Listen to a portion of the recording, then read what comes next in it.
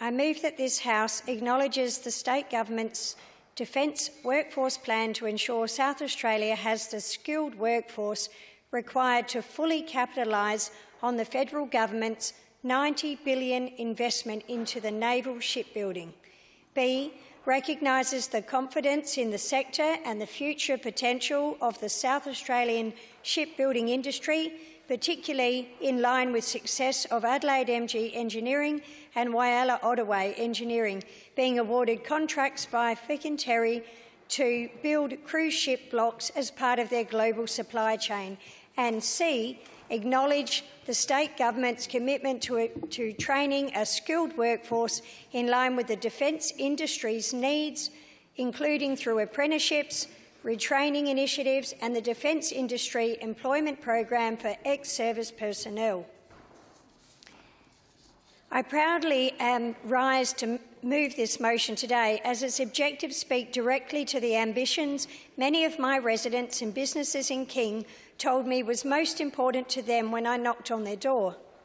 When I asked what was most important to you, most people told me jobs, economic growth and cost of living.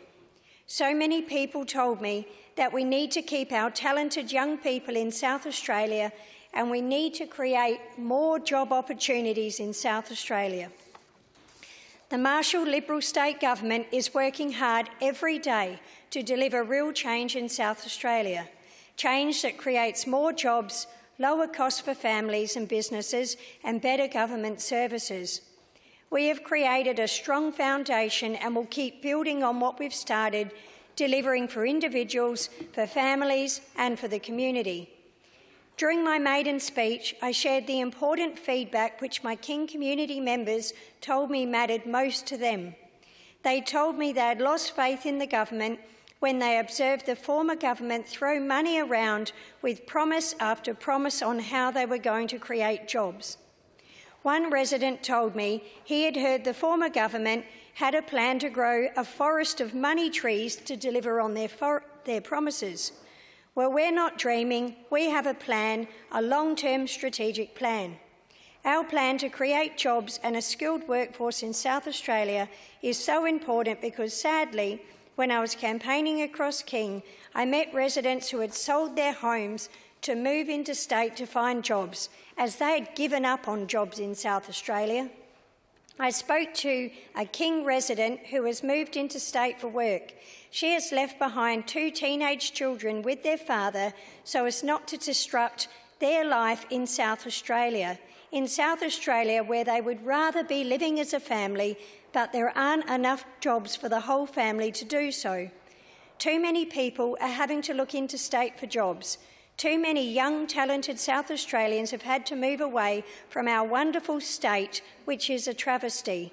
I am proud to be part of this Marshall Liberal government, which will create jobs and economic growth in South Australia. This is important because unemployment affects more than just an individual's financial position.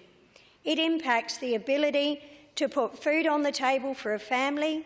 It impacts self-confidence, self-belief and eventually our ability.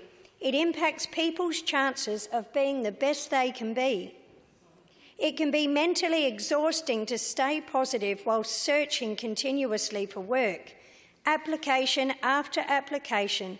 With every application for employment, we open ourselves up for judgment and rejection.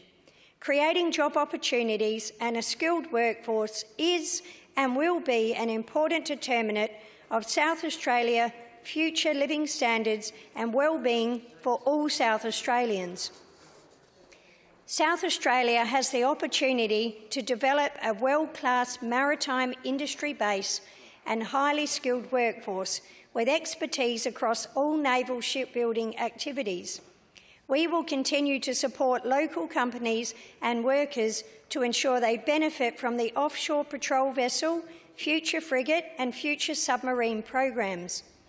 The Australian government is investing around $90 billion in the continuous build of new submarines, major service combatants and minor vessels.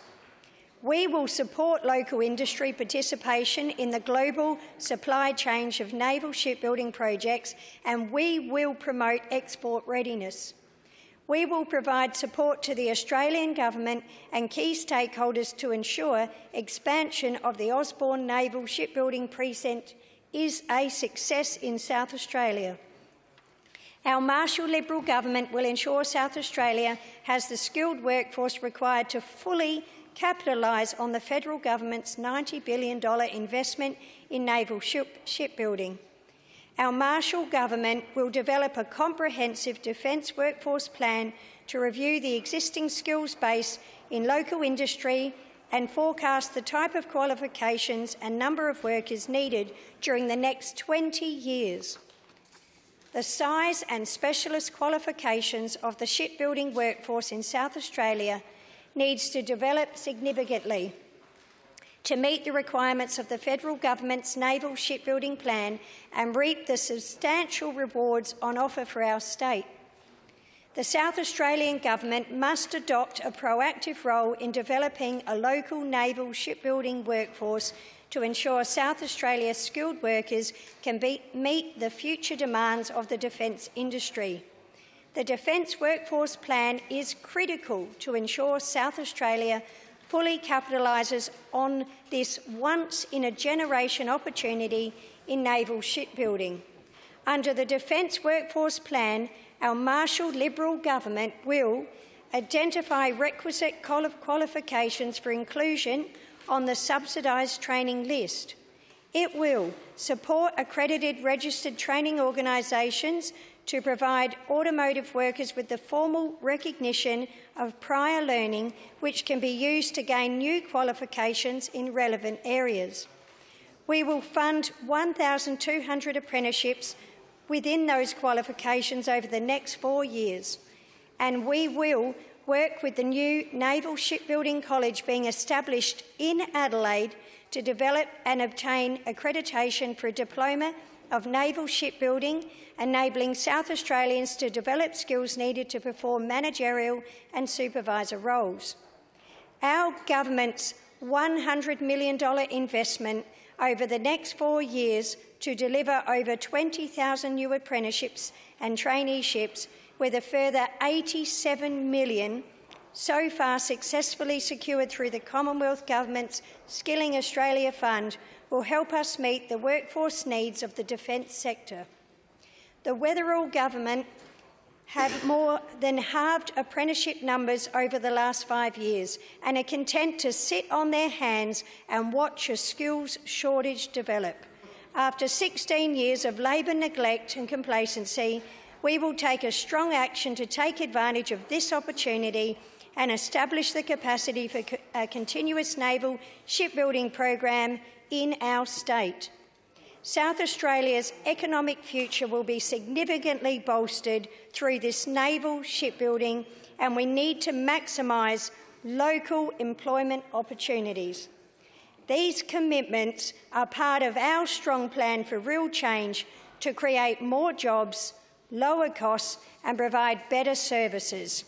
Our Marshall Liberal Government will ensure we will make the most of this opportunity for all South Australians to benefit. I commend this motion to members of this House.